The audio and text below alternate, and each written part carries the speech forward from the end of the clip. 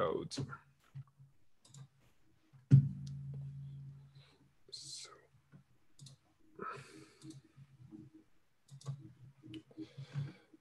So we are ready. Hi, everybody. Welcome for this new Jenkins infrastructure meeting.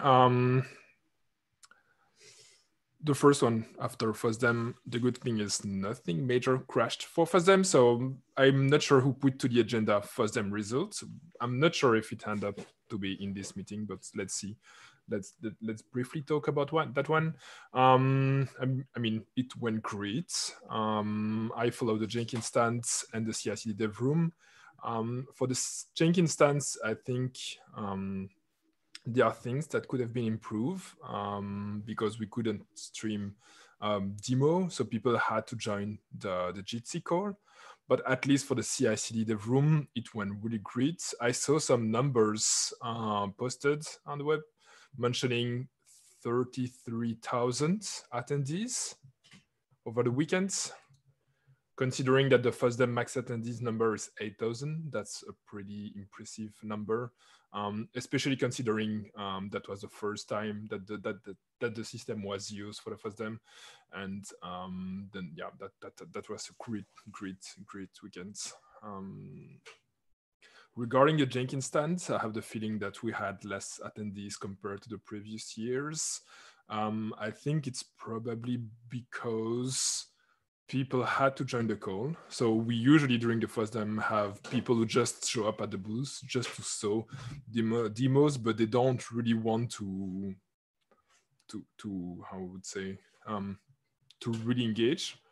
And in this case, we could not see those people. So it was really only the people who started discussion. So it's hard to see. It's hard to say from my point of view if it was more attendees or less attendees compared to the previous year. But at least nothing major broke during the FOSDEM from an infra standpoint. I mean, except that the VPN, but it was not critical for the Jenkins community. So we could do demo and stuff like that. So that was really great. Any question before I continue? No, sounds good. So let's briefly talk about the VPN outage. So last Wednesday, we discovered that the VPN would not work anymore. The incident started after we updated the OpenLDAP Docker image, which was really weird. And so we tried to replicate the issue locally. We identified that the problem was related to some TLS issues. So for some reason, we could establish the connection from the LDAP client from the VPN to the LDAP, but we could not use the LDAP plugin used by OpenVPN to establish the connection from the VPN to OpenLDAP. We investigated with Garrett and Damien, and what we discovered was the LDAP configuration. I mean, the LDAP plugin from OpenVPN was configured to use an old LDAP CA. So previously on OpenLDAP, we were using a specific CA from a GoDaddy, I think like that. I'm not sure. Then back in June, we switched to Let's Encrypt. And for some reason, it has been working until now. And then it stopped working. So our guess is a default configuration in OpenLDAP refused to have connection coming with the wrong CA. But basically we fixed that this morning. So now everything is back on track, which is fine. In terms of incidents, that was annoying, but not a major issue, because we had workarounds and we did not even rely on the infrastructure running inside the VPN. So it was okay to just delay the work on that for a few days.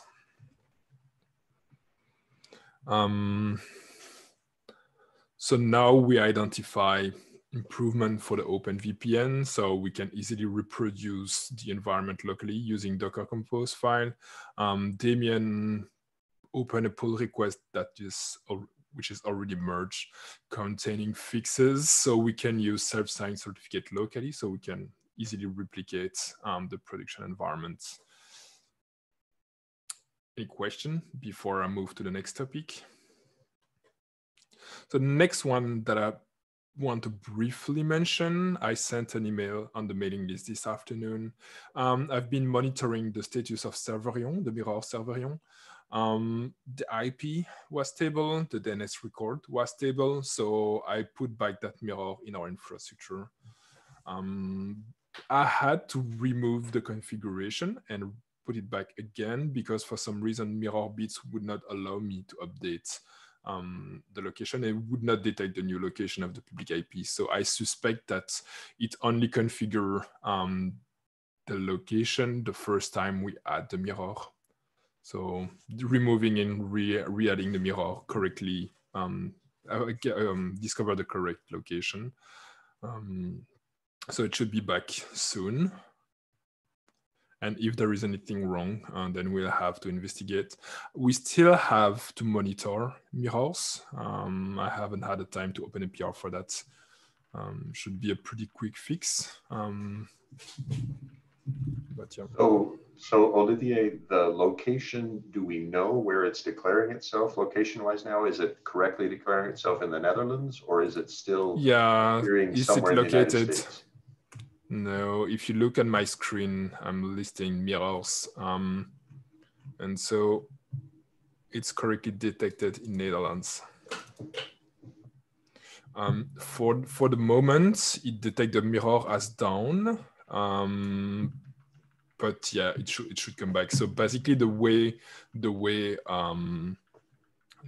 mirror bits detect if a node is up or down, it just take a random file and test if that file is located on the mirror. The problem that we have right now is because because almost every mirrors only contain part of the files. If we are testing a very old one, it detects the mirror as down, which is not. So sometimes it can take some time to add those mirrors to the pool. An improvement would be to configure archives.jenkins.org to be the source of the mirror, so people would download every file. It would simplify mirror bits management, but from an end user point of view, it would change nothing because who cares to download Hudson binaries anyway? So archive.jenkins.io contain every artifact generated under Hudson and the Jenkins project, while people are just relying on new artifacts. So this would just be a quick, it's not mandatory, but that would be a way to have to simplify the management of my mirror bits. Unless you have any question, I move to the next topic, which is Jenkins updates. Because of the FOSDEM that happened last week I had issues with update CLI as well. And we had issues with the VPN. So we have quite a lot of pending PRs to update the various Jenkinses in our infrastructure. So I've been waiting before merging the PRs, because when we merge PRs, that define which Docker image we use, automatically to restart Jenkins instances. I didn't want to do it today because we had the weekly release today. So both release.ci and trust.ci were affected. I think we have a stable release coming, or in the coming days, tomorrow, right? Yes, so tomorrow. We don't, so it's definitely not the right time to play with Jenkins updates. So we'll probably wait until Thursday before merging Jenkins PRs related to Jenkins. So I just wanted to have some. We could attempt to start the 2.263.4 build early your day, so that you have, and it's only a 3 or 4 hour process if I remember right, then you could have Wednesday afternoon to work Infra if you'd like, but it would mean someone would have to launch that early in the day. To be honest, I wouldn't bother for that specific version. So I would just wait Thursday. Okay. While we are also talking about the Jenkins, I would like to update the EC2 plugin on ci.jenkins.io. there is one feature that I discovered that I was missing from my point of view for a while. On EC2, with the EC2 plugin, we had to specify a specific MI. Which means that each time we were building a new MI, we had to manually update the Jenkins configuration, which was cumbersome. And so now, with the more recent version of the EC2 plugin, we can now filter and fetch the latest version. So I would like to use that, which means that we would be using the latest, we would always use the latest MI, which is probably not something that we are doing at the moment. But yeah, probably waiting until Thursday to be sure that everything is fine before putting those services down. Yes. Would you be willing to do use that same time to do the upgrade to 2.263.4? That way we just do them both. So both upgrade to 263.4 and update EC2? Yes, that sounds good. Yeah. Okay, great.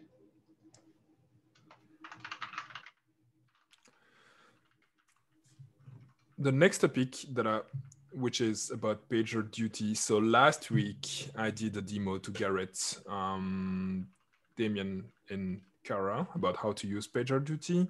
I realized at that time that I did not have permission to invite people. So basically something that we would like to do now is start using PagerDuty again. So we would like to have more people in the loop and also fix either incidents or monitoring. So right now we have few people in the monitoring, but they don't necessarily answer. And so we just in your alerts. And the idea would be to start using it again. I sent a bunch of invite today. If other people are interested to participate in the on-call rotation, basically what we try to do is to only be on call during our, I would say, working hours, because we have enough people on different time zone to look at issues there. So yeah, that's the thing. I would say the priority right now is when we get a notification for an issue is to identify if that issue is relevant. If it's not relevant, to update the check accordingly so we don't get notified again. If it's relevant and we don't have the documentation, we try to update the documentation so other people can deal with that issue. And so yeah, the idea is to add more check to do the way we handle PagerDuty issues. We already have a Git repositories with documentation, so that would be a perfect moment to update that documentation. Next topic.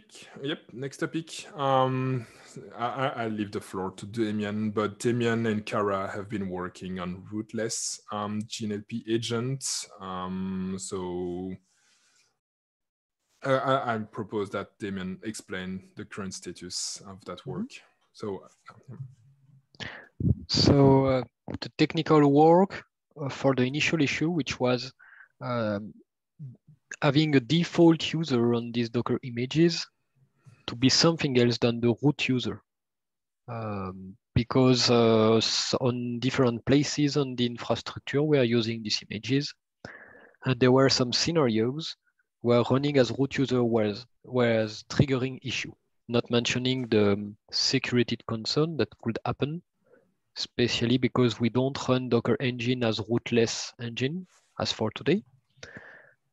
In that context, the technical work has been done by Kara, and she took the opportunity to add test harness, which is common for all the images, because all the images from the GNLP agents repository share some same expectation in terms of behavior, the same entry point, the same default user, because most of these images are built inheriting from the tools installed like Golang or Maven or PowerShell. So they inherit from this tool.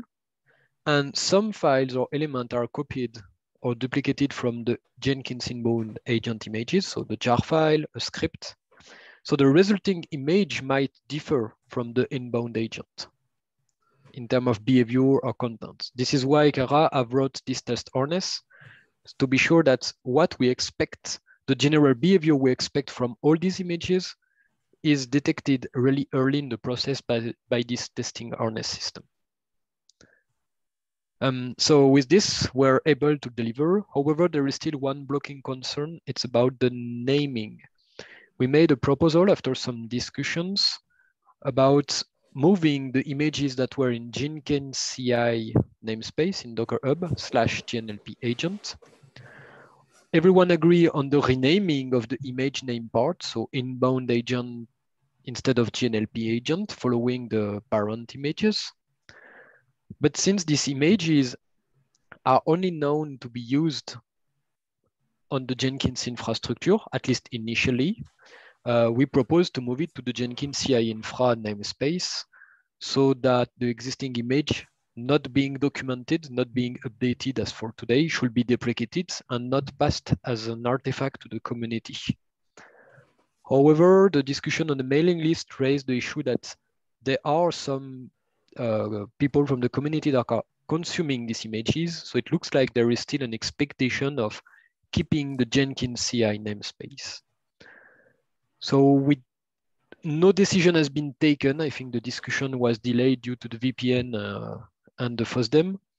However, we need to take decision. So the proposal would have been the following. It would have been first, we deliver that change for the Jenkins CI infra. So we rename the image, including the move to the Jenkins CI namespace first, and we announce the deprecation of the older image name. Then the idea is we can totally introduce back next month or in the next month is the new Jenkins /inbound agent something. If and only if an image has been documented and there is someone from the community willing to help maintaining it. That's the proposal. So if no one comes to maintain these images, then the images won't be provided. And if we don't have anyone, it will just disappear because no one is using it. The goal is to ensure that we have some quality level because providing images that are updated once a year is deserving everyone, us as maintainer, but also the community because they will use this image, keep this image assuming that it will work while it's not. And I don't even mention the security issues because if we pass a security scanning on these images, it will be really, really bad. Some things that were triggered in that discussion. First, do we really want to provide these images? In the sense that we already have different dimensions to maintain: JDK version, operating system, inbound, outbound agent. And this add another dimension about we want Maven, but do we want to maintain Maven 3 and the incoming Maven 4? Do we want to add 2 versions of Ruby? Do we want to add different versions of Golang as well? What are the deprecation notice? So it depends on upstream tools that have different depreciation and life cycle than ours. And so we have to ask ourselves, what are the use cases solved by these images? That's really important. That's also the reason why I propose that we move to the Jenkins CI infra because we know why we use it. And then if the community asks for questions, that means there are people using it, they have interesting use case, and it's important to capture this use case to build the correct artifact for them. Maybe they will need back these images, but we need to be sure to not waste our time there. Because it's a complex topic, in particular around maintenance and updates. Some improvement that we see upcoming that might not be prior, but due to this discussion and the work that Cara did, adding a specific test harness per image, because the Golang image have some differences from the Maven image in that context. So we need to improve the process so that the process is able to build and test images in parallel efficiently with first a common test harness and then a specific test harness by image. Second, we see another improvement. It's thinking about all the images we produce on the Jenkins CI, all the agents, and even the controller, and maybe use the CST harness. The goal will be to test half of the features or expected behavior with the CST, which is really fast to run, and delaying only the complex acceptance changes to the already existing test harness built on bats. This will also help to improve not only the speed of these builds, but also the capability to add more security, because CST does not need Docker engine for most of the tests that it describes. And by doing this, we could also build Docker images without a Docker engine, allowing the build to be moved on Kubernetes cluster. So it should build faster with more agents that could be provided and no need to maintain and ensure that no build are concurrent. We could have concurrent build without any risk for that. Finally, we have two ideas that are completely exploratory, but I want to mention them. If we have to maintain all these dimensional builds, maybe the Docker file is not the correct tool for that job. Packer is able to build images, and we could utilize Packer to maintain that matrix in the future. Kara is currently experimenting on a draft pull request. It's a proof of concept. It's not aimed to be productized, but still it's interesting as experiment. Second element, a Docker file generator ID. That's a project we might want to add to the GSOC with Kara. The idea will be contributor will go on the Jenkins website on the Docker page and have a form. So you select, I want the Docker image for an agent or a controller. I want that base operating system, Windows, Alpine, Debian, whatever. Then I want JDK 8, 11, maybe 15 in the future. And then I also want to customize with the following supported tools on that list. So you have a list, let's say Terraform, Golang, whatever. And then you click on I want this. And the local JavaScript on your web browser generate a Docker file. It's completely static, does not need a backend or a database. It's only built on file system. And it produces the recipe, the Docker file recipe that say, okay, we recommend you to build your image with that template, with fixed version, eventually checksum, and the database would be a JSON file answered with all the HTML files. So we could totally host that as a static service. And that could be a great idea to provide a service to the community, because the idea here will be to provide a recipe and not the cooked meal for the community, because a cooked meal can be ripped if we keep it as it's outside the fridge during months. That's the same for a Docker image. While providing a generator of recipes, anyone can cook and maintain and eat their own meal when they want, but the recipe could be shared as a service. But yeah, just to clarify here, the consider alternate ways to maintain those images are just suggestions. And if the community want to participate with those, that would be nice. But from an infrastructure standpoint, we don't have any plan to spend too much time on those. So it's more like ideas that we have that we are exploring. But it's definitely, I mean, I don't think that the Jenkins Infra project should focus building Jenkins agent for the community, because that's definitely a complex situation. And I mean, yeah, just want to explain why it's challenging to build the Jenkins image here is because the Jenkins project built the inbound agent. So we have a small Docker image containing the inbound agent that can establish a connection with the controller. Because we also use image on Maven, Ruby, Python, and those images, we had the choice to either maintain our own image and manage ourselves the way we install Maven, the way we install Python, the way we install Ruby, or we decided, but that's basically what we did. We just said the Ruby, we are going to use the upstream Ruby Docker image. The Python, we are going to use the upstream Python Docker image. But because we don't control the ways those images, some image use Alpine, some image use Debian, some image use CentOS.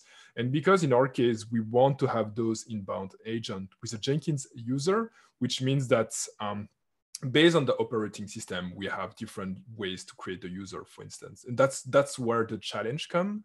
And based on the version of Java, I mean, that's what Damien explained with the matrix of a Docker file. But again, yeah, we have to see how we can use it. But yeah, that's definitely challenging. So that's why we had that discussion. Should we build inbound agent for different, I would say, tools for the community, or do we just build them for the Jenkins Infra project? Because obviously building them for the Jenkins Infra project mean that we build them. If we want to deprecate, it's a decision on our side. But on the other side, once we push and publish an image on the Jenkins Docker Hub organization, then people assume that we are shipping those and that we are maintaining those images, which is not necessarily the case. So if you are interested to maintain those images, we would like to put in place the person in the code owner to really identify who's responsible to build those images. Maybe just one image. If you're interested to just build a Python, that's fine as well. But we definitely have to clean up and to simplify those inbound agents. That's why we are working on this at the moment. Just a side note regarding the Jenkins Infra project, that problem will be solved in a different way as soon as we will be able to switch to Kubernetes agents, because with the concept of the pod with multi-container, you only need highly specialized Docker container and you don't need this image anymore. So as soon as any Jenkins Infra jobs that are using these images is switched to Kubernetes-based agents, we won't have to maintain these images for our own and use it on our own infrastructure. And that should be a good indicator of our work. Technically we'll do, because one of the issue we had, for instance, was with the Maven Docker image, which is running as root by default, and running Jenkins test as root fails at some point. So that's how it started, basically. So you need to be sure that if you're using Maven, you're using Maven with a different user than root.